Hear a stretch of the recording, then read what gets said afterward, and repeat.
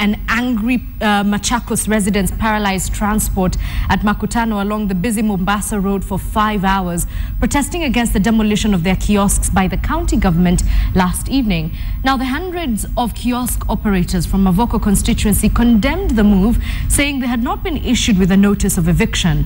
The protesters who had barricaded the road were confronted by police from Athi River. The officers used tear gas to disperse them, eventually scattering the residents and ending the huge traffic snarl-up.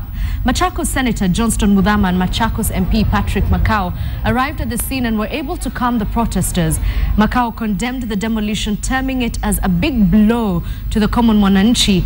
An estimated 150 million shillings worth of business property was destroyed during the demolitions. Kukuwe na wakati na muda ambao mwananchi wa kawaida angefikia kupoteza mali yake. Tunataka county government ipatie watu nafasi ya kufanya kazi. Tulisema vijana wapate kazi, wamama wapate kazi, lakini si maana kuja kubomoa. Na mimi naambia Mutua, this is Mavoko constituency. Wacha kucheza na watu wa Mavoko. Still in Machakos County, a section of leaders held peaceful demonstrations in Kaiwa Market in Masinga constituency to protest against phase 2 of the Masinga-Kitui water project. Now, the leaders said it was unfair for the water to be pumped to Kitui County, while residents of Machakos have not benefited from the water which is in their county.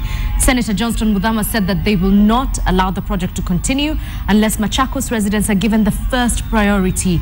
Masinga MP Itikumbai said that his constituents have suffered for long as they are forced to walk for many kilometers in search of water.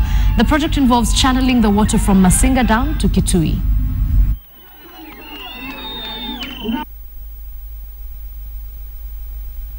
Wa Masinga na Machakos County.